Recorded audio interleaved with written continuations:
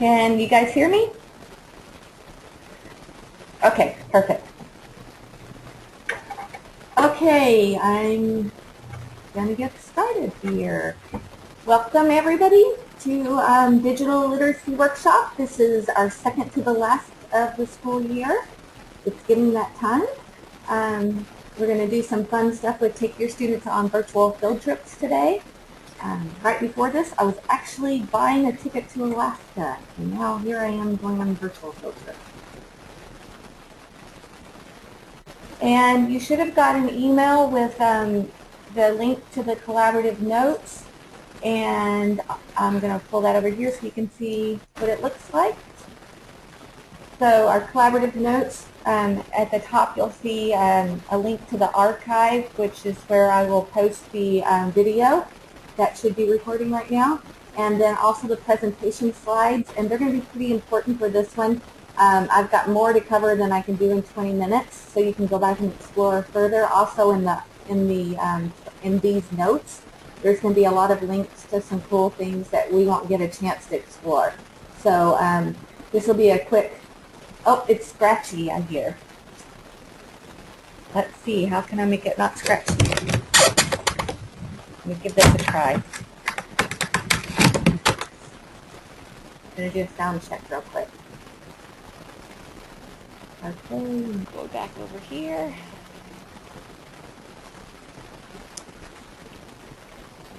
Take me where I wanted to go. I told you I just bought a plane ticket. This is where I want to be. Okay, moving on. Oh, Tracy says she can manage. Okay, I'm sorry, it's scratchy. I don't know why. Set up just the same. Okay, so we're on GoToMeeting. I don't think I have any new people with me this time, so I'm just going to skip through that. We're going to be looking at, I actually did a similar presentation at NCCE, and so I'm using a lot of those same slides for this thing, and like I said, the presentation at NCCE was longer, so I'm going to have to jump through some things, and you can explore further. So our targets are to look at field trip opportunities, and so I'm going to share some different places that you can find them and the ideas of how you can integrate these into your lessons, and some ideas about how to create your own virtual field trips and how to add real life to the virtual field trips. So this is one of those things that I'm going to skip through, but this video is really cute. Actually, I might play just a second of it. So what they've done is they're using Google Street View to take a trip across the country. And I know you can't hear this right now, so I'm just going to.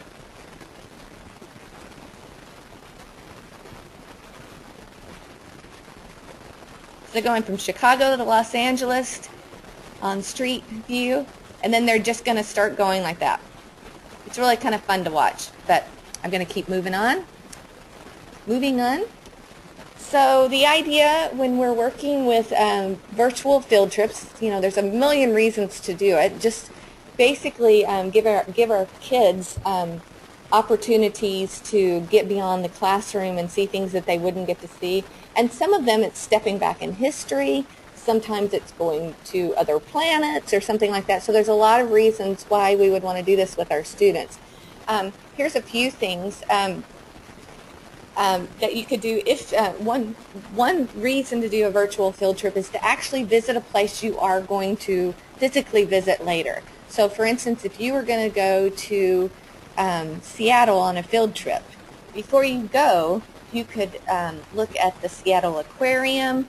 You could use Google Street View and show different places in Seattle, and then you can have students talk about, I wonder, you know, from what they see, what are they going to see when they get there? And you can talk about safety rules, you know, about where you cross the street and things like that. So you can set the stage with a virtual field trip. So this is what it's going to be like when we get there.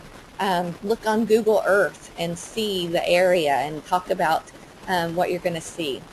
The other thing you can do when you return is you can take a closer look. Now that you've been there, that's a great time. How many of us love to take a look at like Google Earth to take a look at our own house or our school, and we can see things in a different way. Well, the same thing if you go to Seattle and then you come back and you use Street View, you're going to have these great conversations because everybody saw it differently, and you can have those conversations when you get back.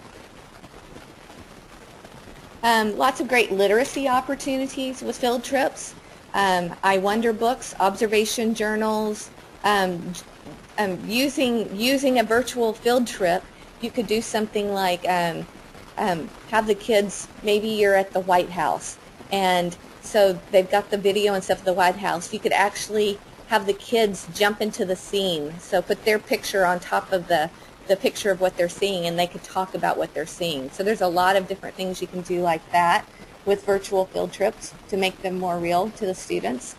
And speaking of making it real, if you're going to participate in a field trip with your students, now some of these are very planned out, and some of them might just be spur of the moment. The kids ask a question and you pull up something to help them understand what they're learning in class. But some of them you could really go all out. So you could bring in some artifacts from the area, like for instance if you're learning, and I've got this lion here, so I'll say if we were learning reading a story about Africa, we could bring in some African artifacts, we could play African music, maybe some food, some different sounds to go along. Excuse me.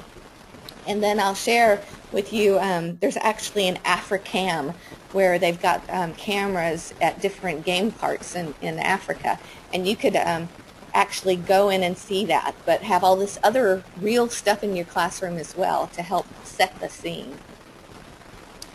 A great way to do virtual field trips are webcams, and so there's some nice things about it. It's real time, so you can see what's happening right at the moment. It's behind the scenes. Oftentimes what you see in a webcam, like in an aquarium or something like that, is something that is not available. If you went to the aquarium, you wouldn't get the same view as if you're looking at the webcam. I've got an example I'll share with you right now because it's not in the slideshow. So, well, oh, there we go. This eagle's nest here.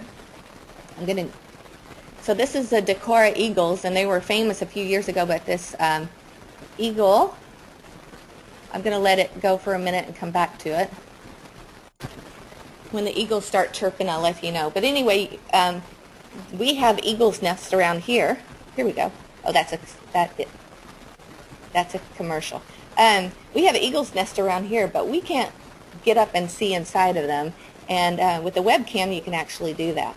The other thing is unexpected sights. So if you're looking at a webcam at one of the colleges or at a downtown place or something like that, or even one of the wild animal webcams, you may see a leopard come and attack a ibex or something, and maybe you don't want your kids to see that, but you're going to see real things and unexpected.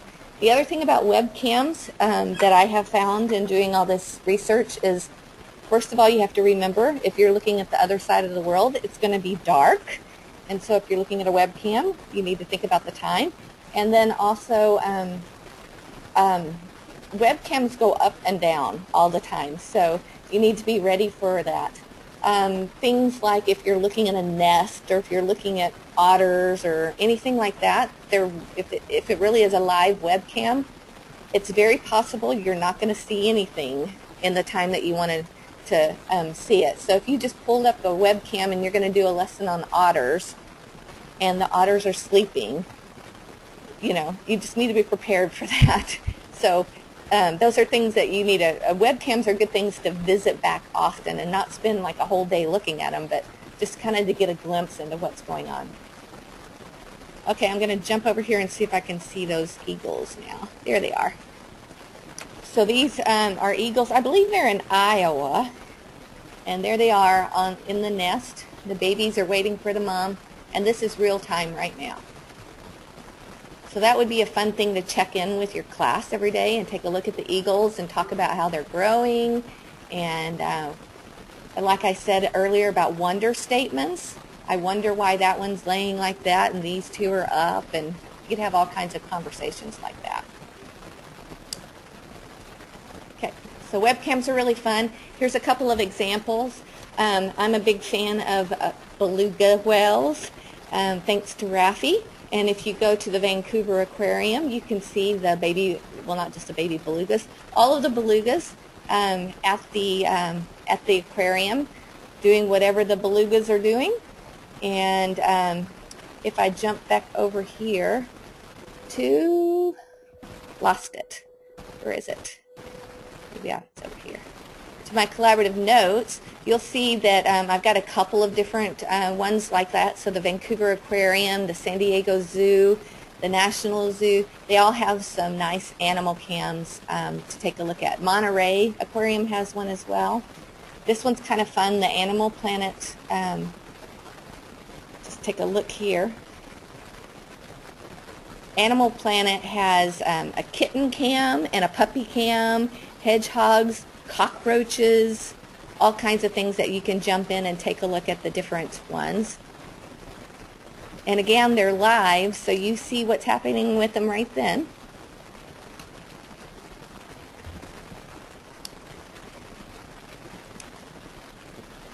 And this is the Africam, and remember it's dark in Africa, which is actually kind of cool. Some of the cameras go offline at night. I'm going to turn this off. Some of the cams go dark at night. Sorry, I don't need to see my... Try that again. Some of the cams go dark at night, but there's some that you can see at night, and it's kind of cool to hear the African savanna at night, just hear the sounds, and you can see the animals as well.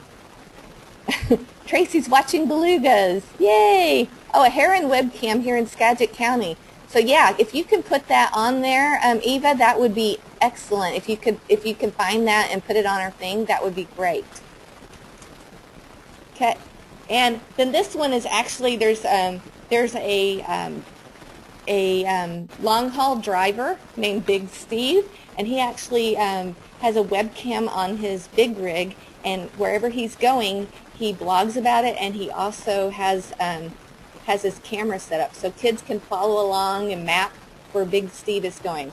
Currently, he's in San Antonio, and it said that he's on a break right now until I think the 21st of May. So right now there's nothing interesting to see there, but that would be a fun thing to kind of map out with Big Steve and where he's going. There's a lot of interactive tours, and I'm just going to pop into one here. So this is the Smithsonian, and you can actually click on this panoramic virtual tour. So this isn't a live camera, but you can go around the Smithsonian Natural History Museum and go into the different rooms and see all the animals.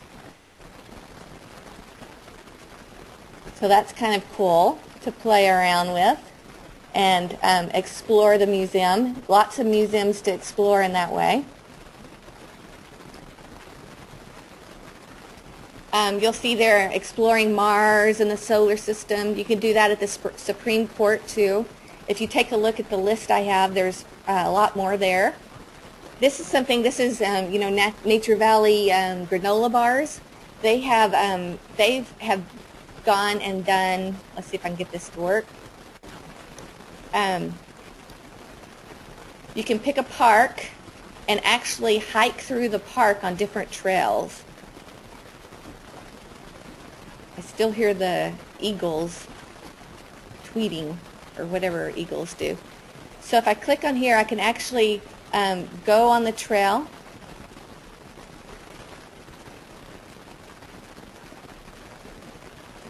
And it'll pop up here in a minute. It's not showing very clear right now. And I can change the speed, and I can actually make it go faster, and it will actually just start taking me on the trail itself, just walking through the Grand Canyon. That's kind of a fun one. Going back here.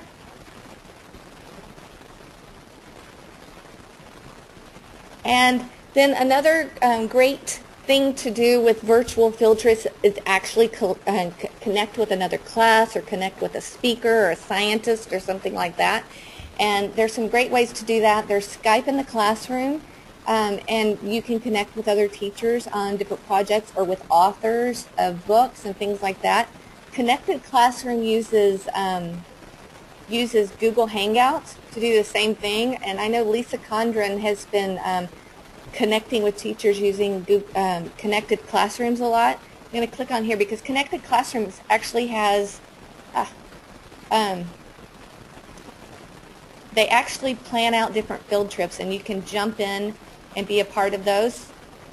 And so like tomorrow there's one, National Geographic Kids Engineering, and it's an actual webinar, and they'll be talking to kids in classrooms, and they have an actual event happening there. Speaking of that, another one that's coming up tomorrow, which is very soon, is this one here. This came in my email today, and right now it's not showing anything. There we go. And this is the journey of Greek yogurt from farm to fridge. So it's a virtual field trip with Discovery Education, so it's through your Discovery Education account, and you can register your class and join in, and they're going to show, it's at Chobani, they're going to show how the yogurt starts out in a cow and gets to the fridge. And so that might be a fun thing if it just happened to work out with your schedule, because it is live. If it didn't work out with your schedule, I'm sure that they archive it, which is very nice as well. Okay, back to here. And then this is another cool thing, this Google Glass. I'm sure you've all heard of the nerdy people using the Google Glass, but following somebody on a field trip on Google Glass. So here's an example. This guy here, and again, this is something that you can explore on your own later. It's a really fun video. He's a teacher in Minnesota, and he got to go to I forget what this thing is called. CERN, I don't know what it's called right now, sorry. I'm sounding like a dumb non-science person right now. But anyway, he went to this big thing in Switzerland, and and he was wearing Google Glass, and he connected with his brother's class back in Minnesota, and the kids were able to ask questions, and he was able to walk around and show them the different parts, just like they were seeing it through his eyes and asking him questions right when it was happening. And then I could do a whole session on just the Google tools that they have for virtual field trips. And first one I'm going to share is Google at the moon. So this is part of Google Earth, and you can actually turn on the moon layer. And this video here, which again, because of time, I'm not going to show you, but please explore, actually tells you how to see the different things and how that works in Google Earth. And then they have the Google Trekker. So we've seen the street view. Well, now they have the Trekker that's like a backpack, and so that they can go places that you can't go in a car. This is what I want to do for my next job. So very cool. So this is just showing how they're filming this stuff.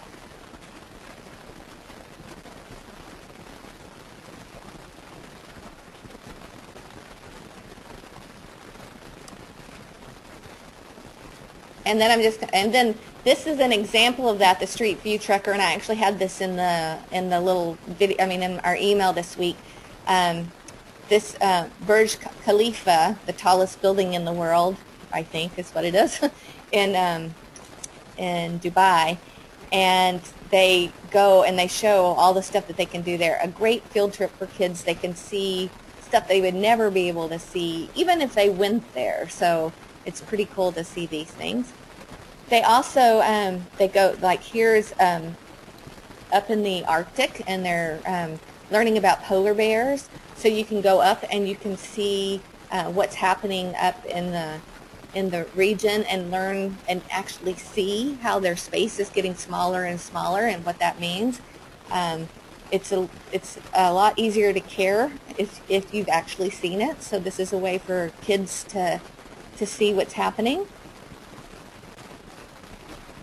And this is another Google tool. It's called World Wonders. And they have all of these different places, and then what they've done is they've gone in and they've done Street View. So here I am at the, I believe, the Palace of Versailles. Yep.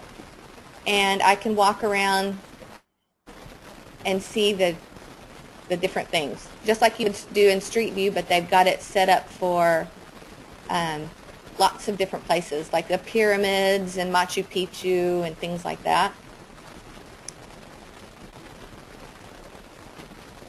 Flying through here because there's just too much. There, you can do a virtual tour of the White House. There's another thing called the Google Art Project, which is similar, but it's in art museums. So this particular one that I'm pulling up here is in the Van Gogh Museum in Amsterdam. And you can actually walk around the museum and see the different paintings, and then actually get really up close and personal with the paintings in a way that you know, if you were actually in the museum, you couldn't get as close to the paintings and look. And I like the Van Gogh example because you can actually, if you get you can get close enough to see the texture and all of that. So it's very cool. And you can go through the different places in the museum and see different things. And they've got lots of different museums to look at. Nope, nope, nope. That's not where I want to be. That is not where I want to be. Come on. Oh, sorry. Too many things going on at once. Okay, and then, like I said, there's lots of Google tools. This one is also really nice. It's the Google Map Views. And if this pops up here in a second, you will be able to see very cool stuff. Come on. So in Google Map Views, they've used that street trekker technology, and you're able to see views all over the world.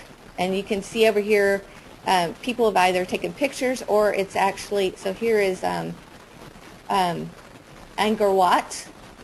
And you can walk around here in Cambodia and see the different things, and you can see the different ones in different places.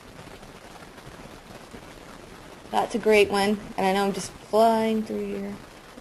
I would love not to have to fly through these things. So that's really worth looking at. The Street View Treks, maybe the last one I'm going to be able to show. Come on. Street View Treks is really cool because it does things like it does the Great Barrier Reef, and so underwater, and there we go, the Galapagos Islands. I'm getting very slow here for some reason.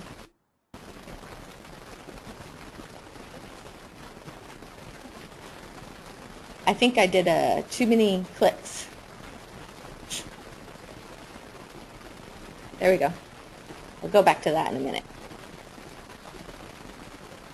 And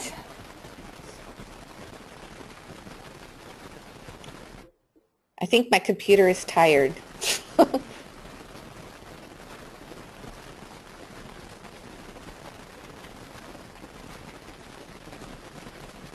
Okay, I'm moving this over here because that is stopping on me. It's time to stop anyway. Okay, not much time left, and I didn't show you everything, but again, I left you linked so you could see everything. There's all my street views. This is very cool. This is Anne Frank's home, hiding place. It will pop up here in a second, I'm sure. Tracy, are you still watching Belugas?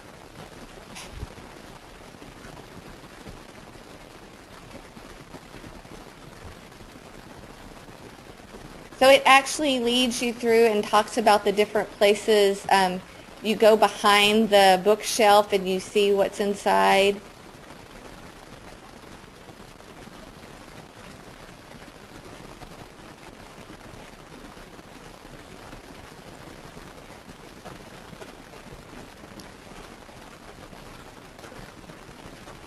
So here I am going inside.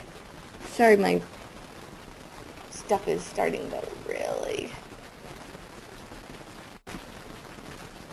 slow down.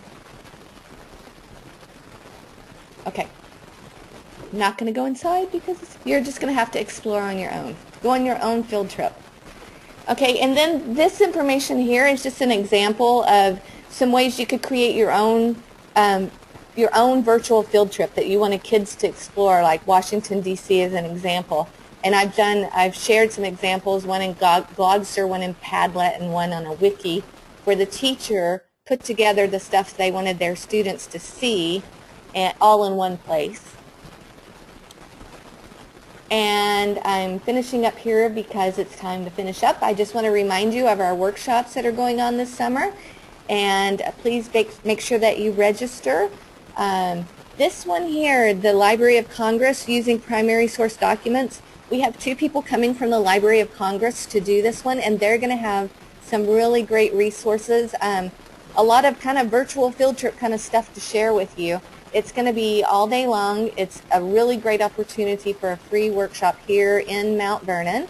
And so I hope you'll consider doing that one. All of these others too, but they're me. So I'm kind of pushing the other one just to make sure that we have people in the class. But I know Eva's in here, and Eva's, I believe, and maybe Sharon, have been to a Library of Congress workshop before, and everybody I've heard that has gone to one has said that they're really worth going to.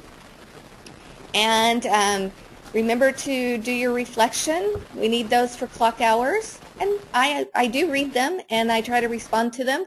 I know Emily said last week I went too fast, and I responded with some help for her, hopefully. And then next week is the last one, and we're going to talk about some just different ways to share and celebrate student learning with technology. So not necessarily technology learning, but just ways to share using technology. So that's next week, and I hope that you have fun exploring all of these different webcams and virtual tours and all of that kind of stuff. There's a lot of fun to be had there. And enjoy with yourself and with your kids. Does anybody have any questions before we shut things down for the evening?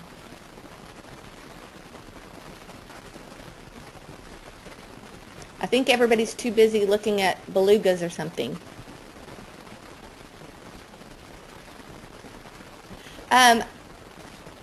Okay, the answer to your question is, Tracy, I will still be there, but if you don't have it, that's fine. Anybody else have any questions? Thank you, Sharon. And I'll see you tomorrow too, Sharon. Thanks, Emily. All right, you guys have a wonderful evening and happy exploring.